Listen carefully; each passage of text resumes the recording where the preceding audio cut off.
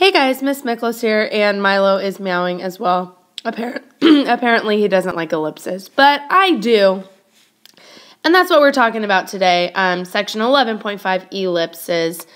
And we're going to start with our definition. It is in a plane, the set of all points such that the sum, and I really want to focus on this word sum here, to the two foci to the point is a constant.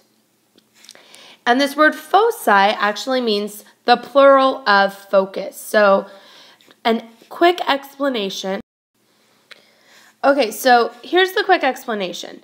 We have our focus 1 and our focus 2. Those are our two foci. And this is what an ellipse looks like. It kind of is like an egg shape. It is like a circle that's not perfectly round. And the way that it is formed, okay, every single point on here, the sum to the two foci is the same value.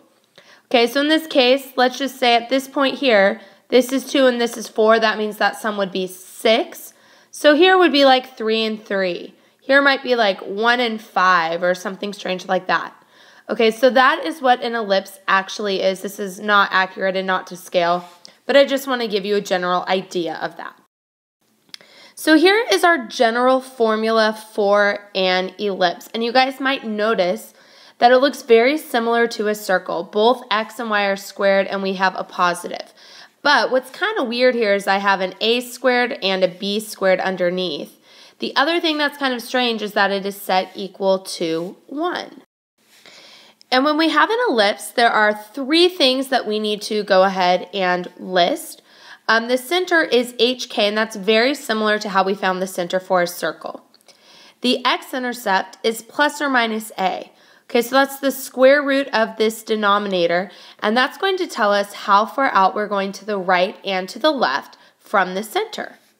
Our y-intercept is the square root of the y-squared denominator, and that's telling me how far up and down we're going from the center. So, how do we know if something is an ellipse? The very first thing, let me get into a pen, not my laser, is that we have both x squared and y squared.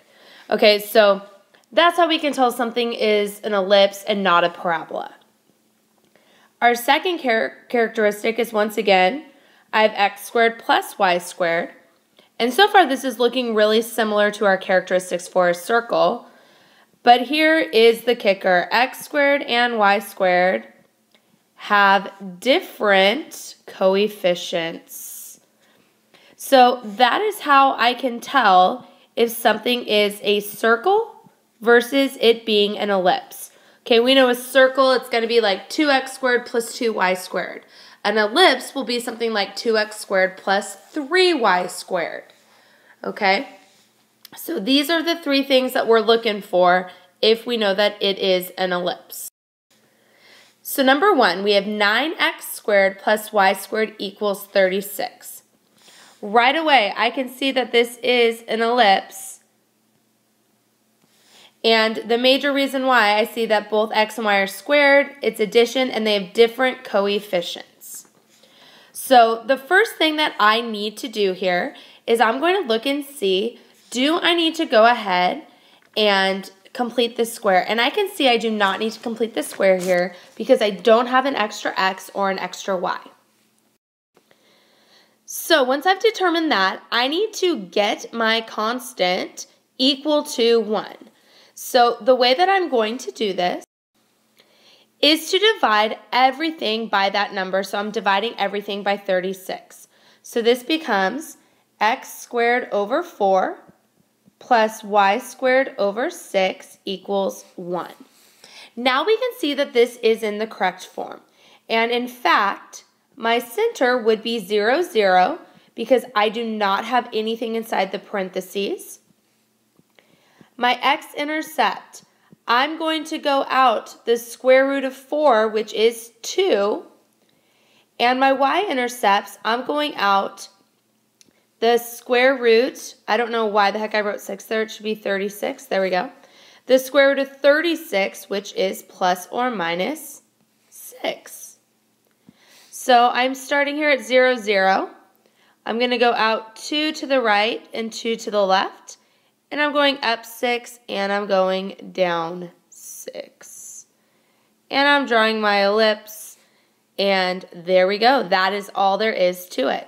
Okay, so once again, I knew this was an ellipse because they were both squared, added, but different coefficients. I did not need to complete the square here because I didn't have an extra x or y hanging out.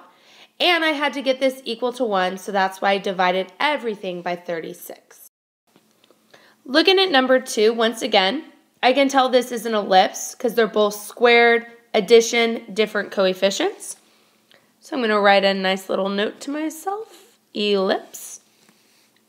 I do not need to complete the square here, so I'm going to divide everything by 90.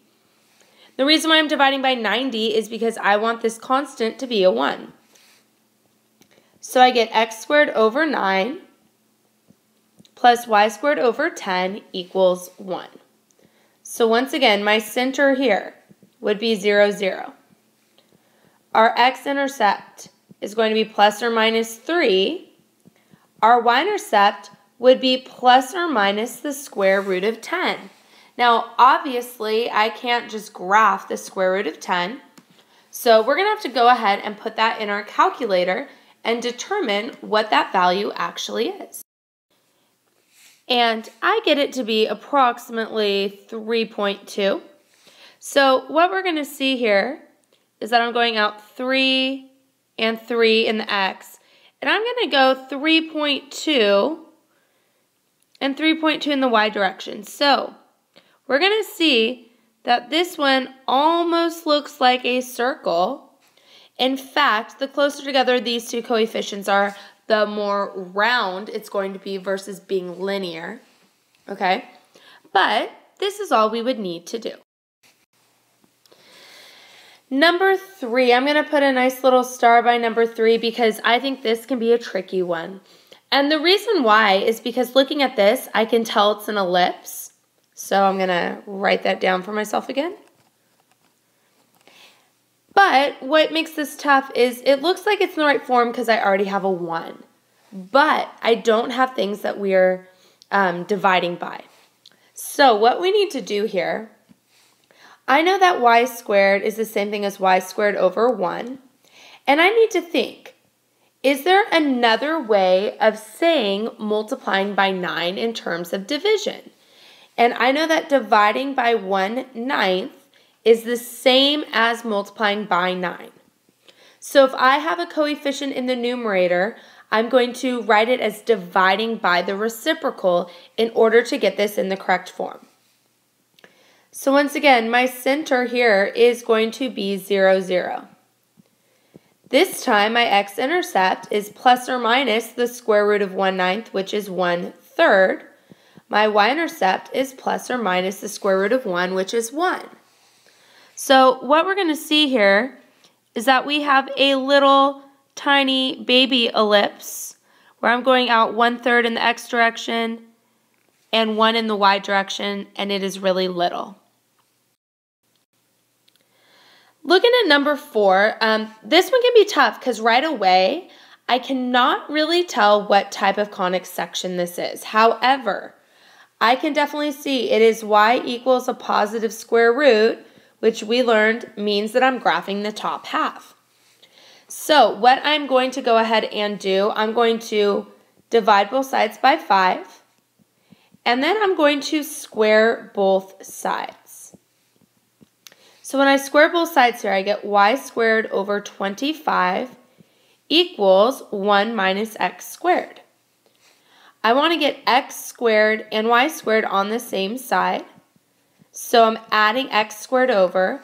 And at this point in time, I can see that this would be an ellipse because it's addition, they're both squared, but they have different coefficients. This one is 1 and this one is 1/25. So I'm writing ellipse. Okay, I know x squared over 1 is really our denominator there. So our center is going to be 0, 0. Our x-intercept is going to be plus or minus 1. And my y-intercept is going to be plus or minus 5. Okay, so I'm going 0, 0. I'm going out 1, and I'm going up 5, and I'm only graphing that top half because at the very beginning, we made a note that I only had to graph the top half. Now, if you guys really wanted to draw a dashed bottom half, that's fine, but I wouldn't need to do that. And our final example of the video, this one looks lovely because it is actually in the correct form. And I can see it's an ellipse because we have different coefficients, addition, both are squared, and it's already equal to 1. Okay, so I'm writing once again that this is an ellipse. This time my center is a little bit different. It would be -1, +3, because I know I'm taking the opposite of these two values. My x-intercept is going to be plus or minus 4, and my y-intercept is going to be plus or minus 2. Now what makes this one different is instead of equals, I have an inequality symbol. So I know that if it says less than or equal to, we are going to have a solid line, and I know I'm going to be shading somewhere. So I'm going to start at -1, 3.